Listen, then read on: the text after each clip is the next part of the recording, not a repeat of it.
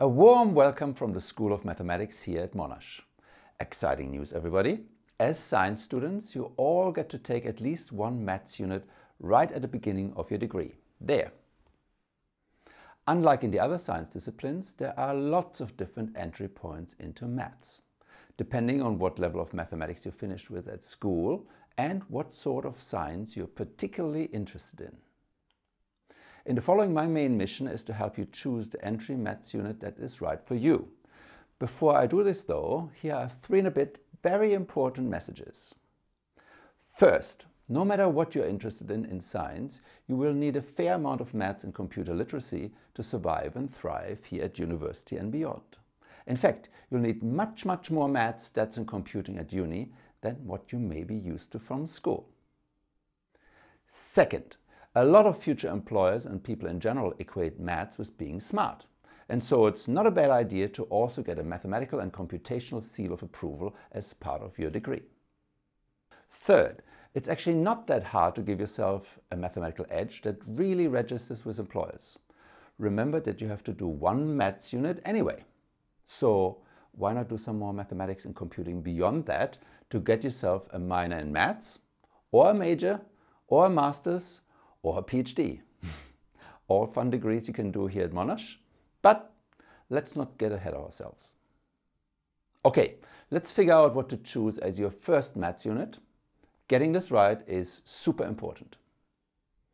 First, to save one special group among you watching the rest of this video, if you are an engineering student who also wants to complete a maths major, very important, apart from doing all the engineering maths units, once you've passed the engineering maths unit Eng 1005, as soon as possible enroll in the bridging unit MTH 2040.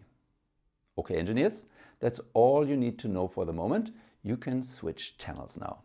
For the rest of you, locate where you are on this map in terms of the level of Victorian maths subjects or their equivalent. That's the green boxes, okay? Now we have to figure out which of the units in the boxes at the top and at the bottom is the best starting point for you. The easiest units are the 2 on the left. The orange unit, Techniques for Modeling, on the right is the most advanced. The orange unit is also the one unit that you absolutely have to pass if you intend to do any higher level mathematics. In general, you have to pass one of these 5 units to satisfy the science maths requirement. The remaining 6th unit is of no use in this respect. It's just a calculus catch-up unit for those of you who did not do methods in school. Okay, getting there.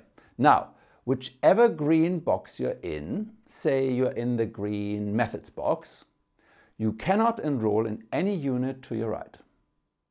The remaining ones are in principle all open to you. Having said that, if you're in the methods or specialist box, you can only enroll in the units below if you scored at least a raw 25 or a raw 30 in those VCE units.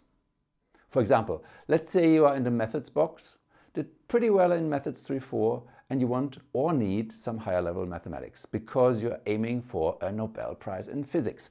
Then you should enroll in the unit Analysis of Change in your first semester. Then in the Orange Gateway unit, Techniques for Modeling, in your second semester, and then continue with higher level maths units from there. Or, we're still talking about you in the methods box, maybe you just want to get the science maths requirement out of the way and anticipate that some stats will get you closer to your Nobel Prize in physiology. Then you should go for the unit Statistical Methods for Science. They're on there.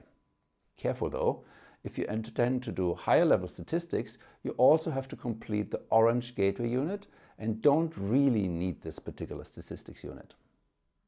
Now, if on the other hand you've decided once and for all that mathematics and you don't get on well, then you should go for the really doable but maths-wise terminating stats unit, Introduction to Statistical Reasoning.